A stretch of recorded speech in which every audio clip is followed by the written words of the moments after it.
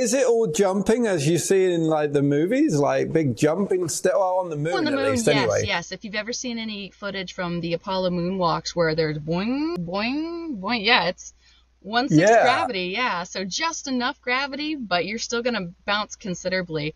And so you got to think about that when you're building a spacesuit, and you're going to, I mean, the spacesuits normally weigh 300, almost 400 pounds here on Earth. And while it's only going to weigh, yeah, right there, they're heavy. It's like wearing a little spaceship when you think about it. And even though you're going to be on the moon and it's only 1/6 of that, 50, 60 pounds maybe, you still got to think about bouncing around with a 50-pound backpack-ish on your back. What's that going to do to your center of gravity? And so when you watch those Apollo footage videos, you'll see the astronauts bouncing, and all of a sudden they fall forward, and you see them kind of flailing.